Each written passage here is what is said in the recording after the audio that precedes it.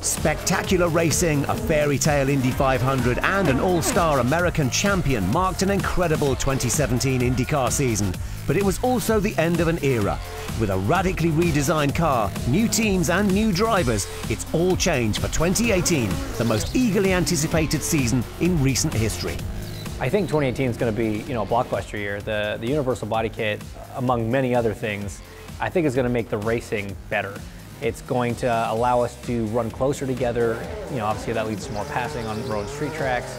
The stability on the oval feels a bit better, which might even lead to better racing on the ovals. It's going to challenge the drivers in a completely different way.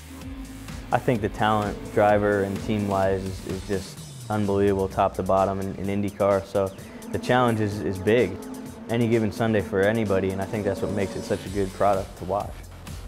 2017 title winner Newgarden is the All-American poster boy champion that IndyCar has craved since Ryan Hunter-Reay won the series back in 2012. The big difference actually for everyone, not just me, is the new car. We've been really hammering away at the shop trying to figure out what are we going to need to do at all these different types of tracks. Been able to win the championship with Team Penske, I've been busy, but I don't know that from the preparation side it's been any different than last year. For both Chevy and Honda-powered cars, the challenge in pre-season testing was adapting to the new body kit. It places emphasis on airflow under the car, drastically reducing downforce from the bodywork and the rear wing. Pretty early days overall to form any solid opinions, but the car's definitely more alive. Less downforce, obviously. The car's more on top of the racetrack, busier behind the wheels, so it'll be a challenge to sort out setups, find the offset from last year, and it'll be a challenge to get that driving style down. You give it a first shot, you see how the car responds, you try again, you try something different. So I like that game. It's kind of the hunt for grip and getting the car in the grooves. On an oval, minor little things, half a PSI tire pressure or something, you can feel. It makes a difference. Whereas on a road course, that's not a big thing or an area of focus. So here at Phoenix, we'll be working hard, particularly because we've never driven this new car on a short oval. So it's going to take us a long time to get up to speed and try to get the car, tuned in just right.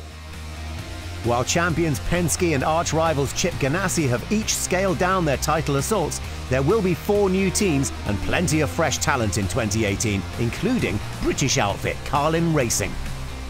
The last British team to race in IndyCar was McLaren and Lotus, which was a long time ago, and that wasn't for the whole championship, that was mainly for the 500. So hopefully we can get that connection going again and get some real success over here and hopefully entice other people from Europe to come over. After suffering heartbreak on the final turn in 2012, Takuma Sato finally won the Indy 500 last year.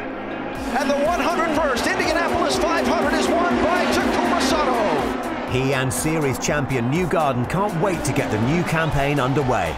New team but old team for me. There's so many factors that I need to adopt. But I think 2018 IndyCar Series is just probably the most exciting season ever.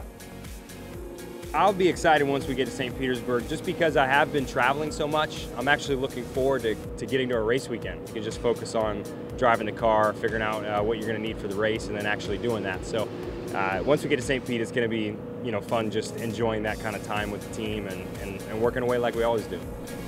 Newgarden has been the perfect ambassador for the series, but with the season getting underway on the streets of St. Petersburg, Florida, the rest of the grid are gunning for him. He's been a great champion so far.